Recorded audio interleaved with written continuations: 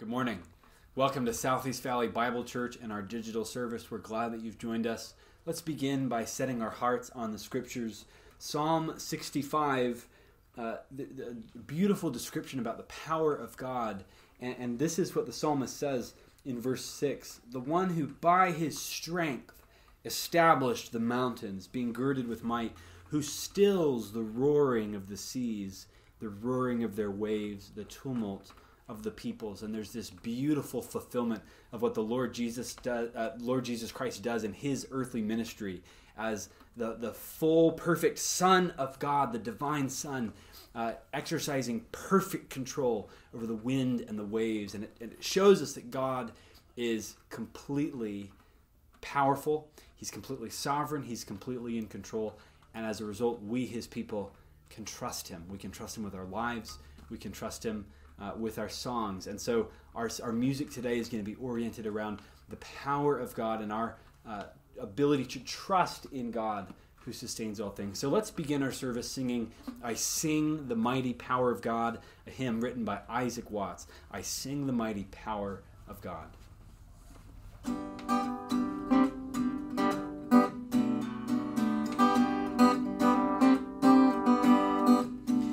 I sing the mighty power of God that made the mountains rise, that spread the flowing seas abroad and built the lofty skies.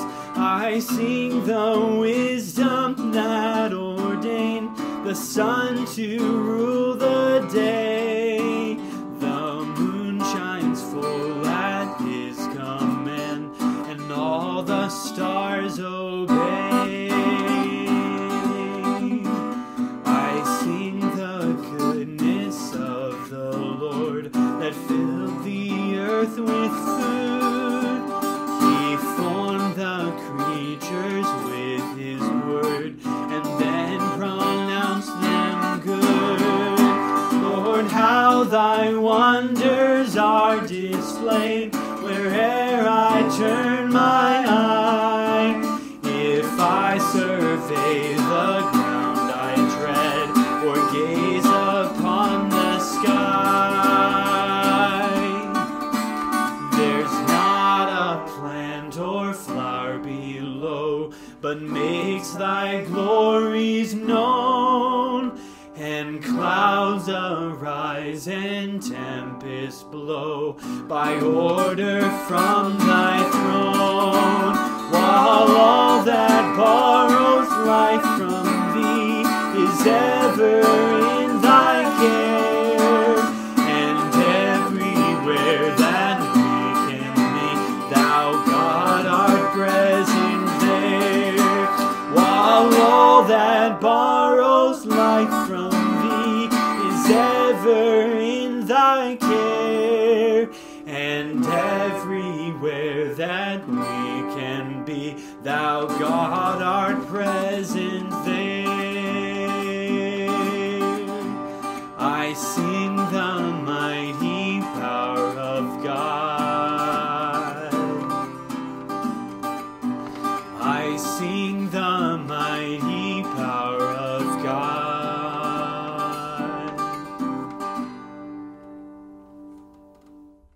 So, hey, it's exciting to be together, and I just wanted to challenge us and remind us of a couple of things. In this exciting season, as we've seen God work in the COVID season and we've all been at home, we're excited about now being able to begin the transition to what we might call normal, although I'm not sure God wants us to be normal. I think God wants us to learn some things, but we are looking forward to getting back to kind of as church as we remember. But I just want to make a notation, and I want to prepare all of us that the next 2, 3, 4 weeks, however long this transition period is, as we begin starting next week of getting back to our small groups, next Sunday being in the Lord's house together. And so as we begin to do that, just to remind us of a couple of things. Number one, worship and music is not going to be exactly the same. At first, because of transition, we're not going to be having Fellowship Cafe. We're going to be having Sunday school, 9:45, 45 minutes of teaching, Pastor Jesse or Pastor Jeremy, is going to be teaching on how to Bible. And then we'll be having service start at 10:45. For the next little while, we're not going to have Fellowship Cafe. And for the first at least couple of weeks, we're not going to have children's church or children's Sunday school. We'll just let families sit together. And so because of all of that, we recognize some of you may not be able to make it because you're not quite ready to leave the house, and some of you have some health issues or you've got family issues that would mitigate your being able to come. And that would not be a wise thing for you to do because of various scenarios that you're living with. So please understand, if you decide to come, we're happy to have you. If you decide to stay, we're going to be providing live stream for both Sunday school and morning worship. We're going to be giving everybody instruction on how to be able to access that. It should not be difficult, and so we're looking forward to that. You'll help us by remembering that some people will be wearing masks, others will not. And so it's not a place for you or for me to judge. We lovingly understand that different people are at different places, and so that's good. And we want to encourage that. Those of you that are planning on being with us, you will be a big help to us if you'll actually sign. We're going to give you information on how you can sign online to let us know that you're coming for Sunday school or morning service. For us to have an approximate head count is going to be important because one of the changes you're going to see is some more space than what you're used to in between rows. As families come in, we'll ask families to sit together, separated by a couple of empty seats, and then another family can sit, and we're going to be spaced throughout the auditorium. And so it's going to really be a help to us if you'll let us now know. And so we'll let you know how you can let us know. But just know, church family, we're praying for you. We're excited about this next phase, and we are trusting the Lord that He is doing all things well. And so praise God together. Let's trust Him together. Those of you that can make it, we're excited to have you. Those of you that will not be making it, we're going to miss you, but we'll understand. I do want to just say this. I want you to remember that there is a sense in which we trust God no matter what. And so if you're coming back to church, what you have to know is there's germs there. There are. We're going to do the best we can to keep it clean. We're going to be responsible. We'll have hand sanitizer. But just as if when you get on an airplane, even if you're covering your mouth, there's going to be germs, there will be germs here. And so you trust the Lord. And we're not going to be stupid, but we're also not going to live in fear. And so if it makes sense for you to stay home, stay home. If it makes sense for you to come, come. And for all of us, let's accept each other and pray for one another. And we're excited about what God will do. And so thank you for listening. We'll look forward to seeing you in the days ahead. Welcome to Southeast Valley Bible Church Digital Service. We are so glad that you are with us this week. If this is your first time with us and you'd like to hear more about our church, we have lots of information on our website at sevbc.org, and we'd love to have you go there, check it out. And if you'd like to talk to a pastor, there's a way to do that right on our website. There are a few quick announcements this week. Number one is that starting this week, small groups are going to have the option to meet in person. And we're going to have Tuesday night's going to be open to meet. Thursday night's going to be open to meet in person. And then the Tuesday morning is going to meet digitally for now. And then we're going to have the Wednesday night meeting digitally also. So if you were in a digital group and would like to stay in a digital group for the time being, please join the Wednesday night group. And if you are interested in being in a person-on-person live group, that option is available to you also. Also, we're allowing the youth group to meet in person for those that would like to. So please keep that in mind. That's the biggest change. Also, starting next Sunday, we're going to be gathering together. The option to gather together in person and online is going to be there. As I'm sure that Pastor just explained to you a little more information about that. But we wanted you to know that is also part of the plan moving forward.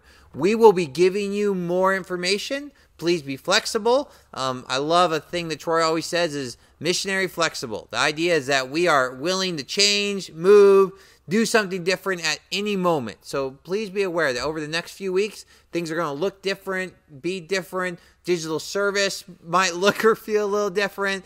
Meeting in person will really feel different. It's going to be okay. We're going to get through it together. I just want to encourage you to just be flexible, be gracious with one another. Know that we are striving by God's grace to make the very best choices for our church family, and for what God has called us to be. So please keep us in prayer continually, as I hope that you're already doing. We want to say thank you to all those that are involved in engaging in one another's lives one-on-one. We are so thankful for our church, just their willingness to get involved in one another's lives. My family has been a huge recipient of that recently. With Katie just giving birth to our third child, the church has overwhelmed and brought us a meal almost every night throughout these weeks that we've needed, and we have more than enough food that we could even eat completely. So we are so thankful to you, and I want to say thank you to you for all the support you've given to us. And just, I know this is the heartbeat of our church, and I'm so thankful for that. Please continue to give. As always, continue to give. If you have a burden to give this rest of ministry, by all means, continue to do that. He will continue to use those funds, the additional funds, to feed those villages or the people that they can feed. And then please continue to give to our church and just to continue to meet the needs that we are responsible for here. We're just so glad you're with us today. Enjoy the rest of the service. Our corporate scripture reading this morning is from Psalm chapter 65. We'll be reading the whole psalm, verses 1 through 13. Praise is due to you, O God, in Zion, and to you shall vows be performed. O you who hear prayer, to you shall all flesh come. When iniquities prevail against me, you atone for our transgressions. Blessed is the one you choose and bring near to dwell in your courts. We shall be satisfied with the goodness of your house, the holiness of your temple. By awesome deeds you answer us with righteousness, O God of our salvation, the hope of all the ends of the earth and of the farthest seas, the one who by his strength established the mountains, being girded with might, who stills the roaring of the seas, the roaring of their waves, the tumult of the peoples, so that those who dwell at the ends of the earth are in awe at your signs. You make the going out of the morning and the evening to shout for joy. You visit the earth and water it. You greatly enrich it. The river of God is full of water. You provide for their grain, for so you have prepared it. You water its furrows abundantly, settling its ridges, softening it with showers, and blessing its growth. You crown the year with your bounty. Your wagon tracks overflow with abundance. The pastures of the wilderness overflow. The hills gird themselves with joy. The meadows clothe themselves with flocks. The valleys deck themselves with grain. They shout and sing together for joy. This is the word of the Lord. Let's go together in prayer. Lord, we come before you this morning. We are just so thankful for who you are. We're so thankful for how much you love us, how you care for us, how you watch over us.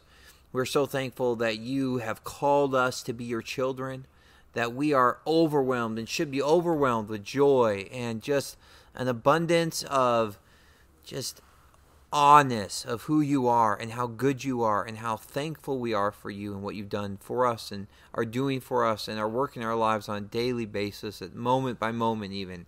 And Lord, we're just so thankful for that. And as we come to you this morning, Lord, I want to specifically come to you and ask you that you give us wisdom and discernment and Lord, I pray you give us grace with one another as we come to this season of starting to reopening church and coming back together, that we would use this opportunity to show love to one another, to show grace to one another, to be striving to be in unity with one another, that we would not look down upon a brother or sister who is or is not with us, that we would not think that we are the stronger Christian in the room compared to someone else, but that we would trust you, that you are working in the lives of all of us, that you are making each of us more like you, and that looks different in each of us. Lord, I just pray that we would, as a church, lean into that truth, that you are at work, and that this season that you have brought us through and are bringing us through is a season for the church to grow, that for Christians to grow in their relationship with you, to lean into you even more, even greater than they did yesterday. And Lord, I just pray that as a church that we would do that as a whole, that we be a church that leans into you during this season, that wants you to work in our lives and work in the lives of others around us. And Lord, I think of other churches who are are reopening up this week or next week, and are having to work through some of those same struggles of what does church look like and what should it look like? How do we accommodate? How do we care for our body the way you've asked us to care for our body? And so, Lord, I just pray that for those churches that love you and preach the gospel, that you would give them wisdom and grace and just an understanding of what those steps should look like for their body, for their church. And I pray that as a church, our church, that we would pray for them, that we would love them, that we would be excited for them. And Lord, I just pray that you'd be with us, be with our church, be with our ministry. I pray you would grow us and work, and that we would see you use this in such amazing ways that right now we can't even imagine.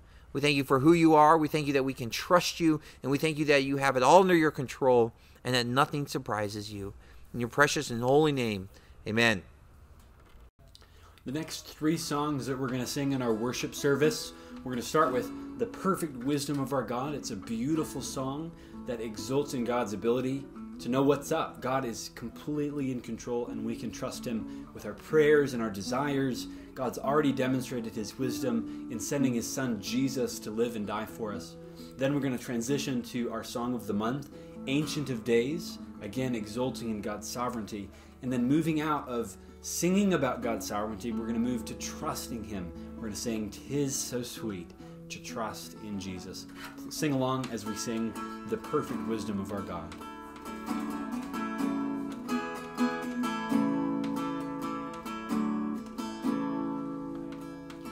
The perfect wisdom of our God, revealed in all the universe, all things created by his hand and held together at his command. He knows the mysteries of the seas, the secrets of the stars are his. He guides the planets on their way and turns the earth through another day.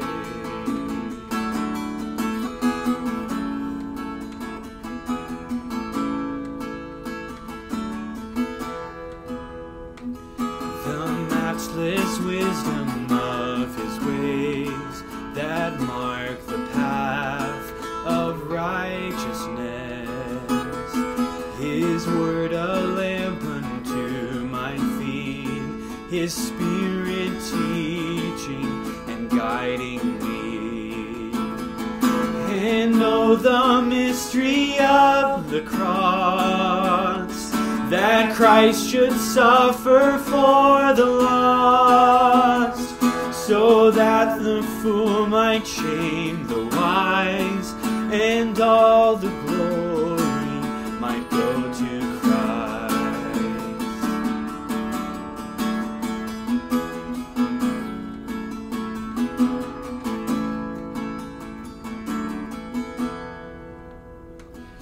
Oh, grant me wisdom from above to pray for peace and cling to love, and teach me humbly to receive the sun and rain of your sovereignty.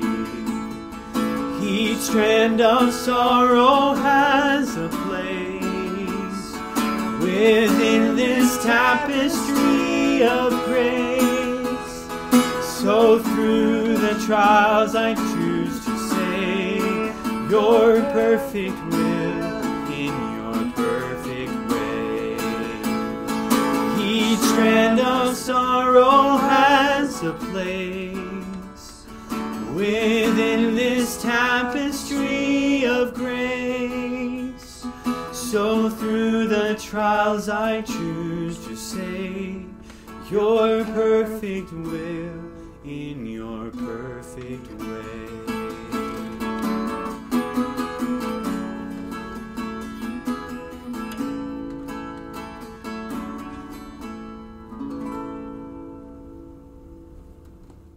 The Catechism of the Month is adapted from the Heidelberg Catechism, and it's question 27. What is the providence of God? And the answer is, God's providence is his almighty and ever-present power by which he upholds heaven and earth and all creatures, and so governs them that all things come to us not by chance, but by his fatherly hand.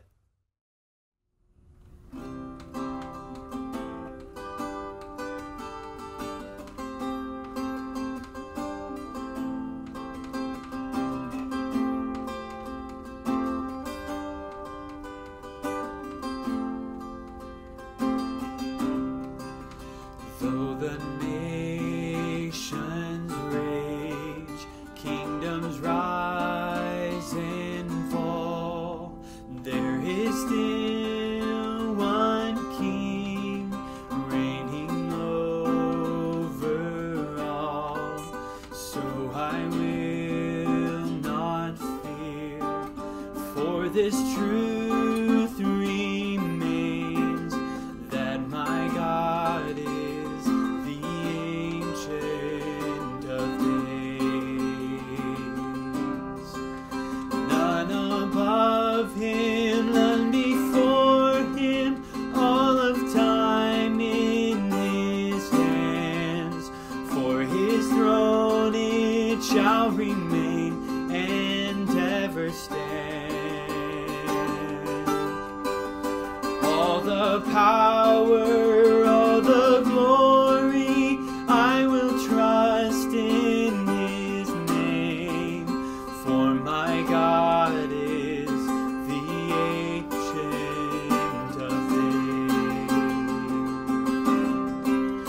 Though the dread of night overwhelms my soul, he is here with me, and I am not alone. Oh, his love is sure, and he knows my name. For my God is the Ancient of Days. None above him, none before him, all of time in his hands. For his throne it shall remain and ever stand. All the power, all the glory, I will trust in his name. For my God is the Ancient of Days. Though I may not see what the future brings, I will watch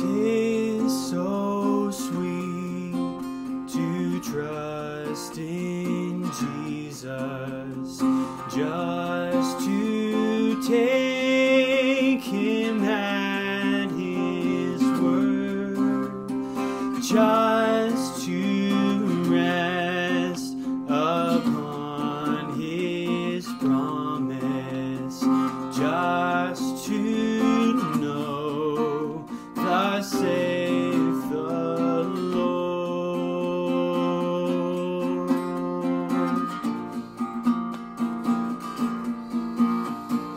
Oh, how sweet to trust in Jesus, just to trust His cleansing blood, just in simple faith to plunge me neath the healing, cleansing flood.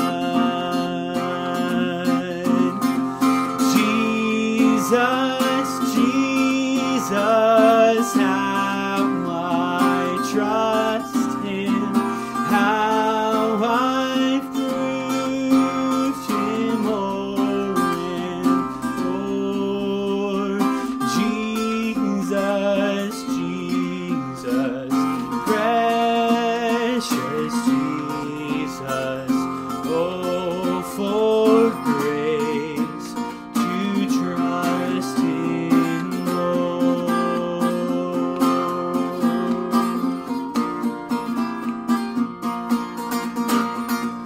Yes, 'tis sweet to trust in Jesus, just from sin and self to cease, just from Jesus safely taking life and rest and joy and peace. Jesus, Jesus, how I trust Him, how I've proved Him o'er and o'er. Jesus, Jesus, precious Jesus, oh, for grace to trust Him more.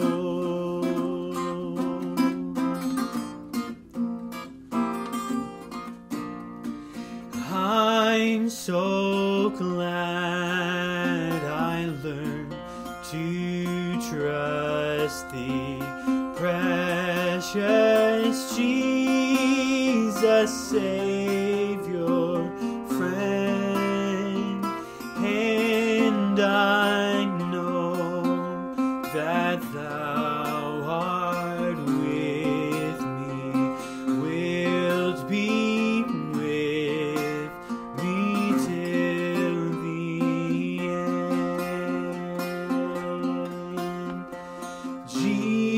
Jesus, Jesus, how I trust Him, how I've proved Him more and o'er. Jesus, Jesus, precious Jesus, oh, for grace to trust Him more. Amen.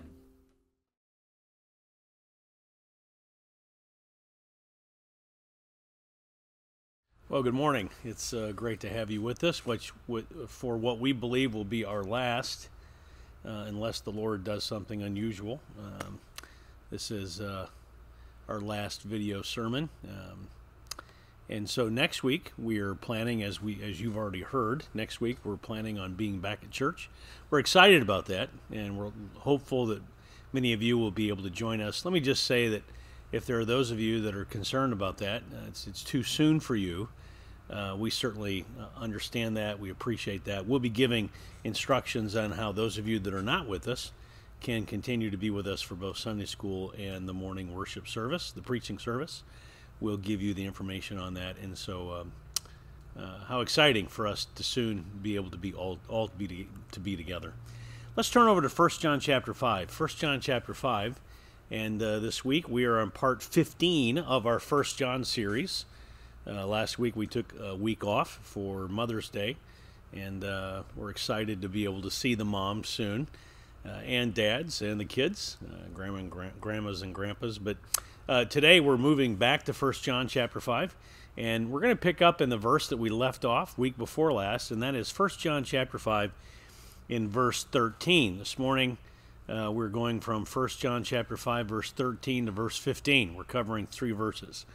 And so this morning, the sermon title is Confidence in Salvation and Confidence in Prayer. Confidence in Salvation and Confidence in Prayer. This morning we read from the Wycliffe Bible Translation. Wycliffe Bible Translation. This was the first English translation during the Middle English period. It's a beautiful translation. Wycliffe did a fantastic job. And so this morning, I thought it would be good for us. We talked about a variety of good translations of the English translations of the Word of God. We talked about the prominence that the King James held for many years, but there were fantastic translations both before and after, and Wycliffe is one of those. We'll say more about Wycliffe here in just a minute. Notice 1 John chapter 5, verse 13. I write to you these things, that ye know that ye have eternal life, which believe in the name of God's Son. And this is the trust which we have to God.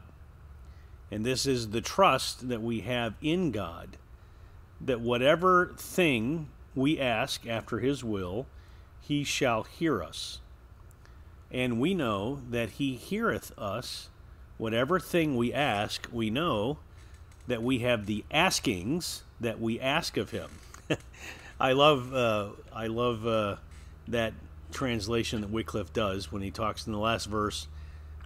We know that we have the askings. I think some of the other translations might translate that as petitions. God hears those petitions.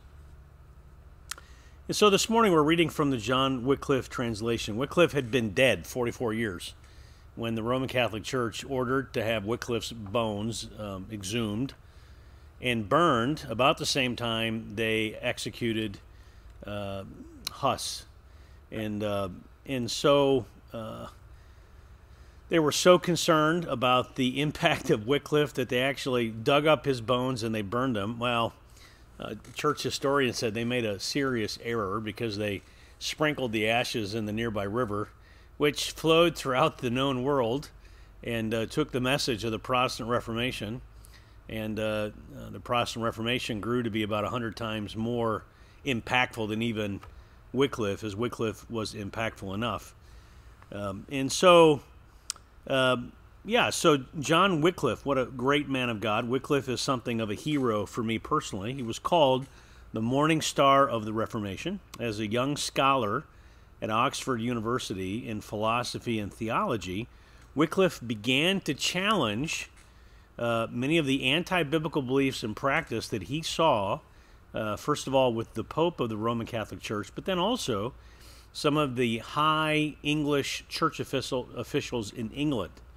At that point in time, the Roman Catholicism was the official state religion for England. And so Wycliffe began to take those on, just like Luther would eventually, sometime later.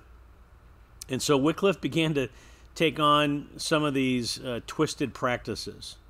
Wycliffe preached the scriptures were sufficient for faith and practice. Wycliffe began to attack transubstantiation. His view of the Lord's table was not too terribly different from Luther, who believed in consubstantiation, but he felt that transubstantiation was a twisting of the intended teaching of Scripture on the Lord's table. He believed the Bible should be translated into the common language, so he translated primarily from the Latin Vulgate, or the Latin Bible, into Middle English in 1382. And the Catholic Church, when it would persecute the followers of Wycliffe, who were called Lollards, the Lollards began to spread everywhere, began to preach a true biblical gospel. They went as far as Bohemia, that's the modern-day Czech Republic, and John Huss, as we said earlier, Huss came to faith, was an instrumental leader in his own right, and both Huss and Wycliffe were executed for their faith, martyred for their faith. And it's interesting, oftentimes when the Catholic Church would burn Protestants, they would hang a copy of the Wycliffe Bible around their necks as they would light the flames and extinguish the life of these true believers. And so this morning we are thankful for John Wycliffe. Well, let's turn our attention to this passage in 1 John chapter 5. As we look at these 3 verses, we see John bringing together great assurance and great confidence in both salvation as well as prayer. So I want us to think about that. There is a one-to-one benefit. There is a relationship between having a growing confidence in our salvation.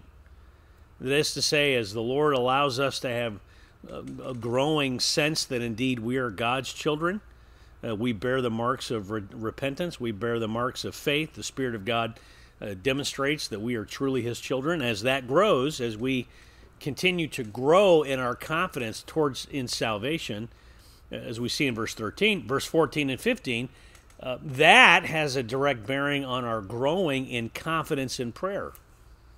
And so let's reverse that. As we have a more vibrant confidence in prayer, what's one of the main results of that? We have a growing confidence in our salvation. And so John places these two together in these 3 verses, and I think that's very important to note, that when you and I are growing in the Lord and we're walking with the Lord and we're experiencing His presence, that has a direct bearing on our confidence.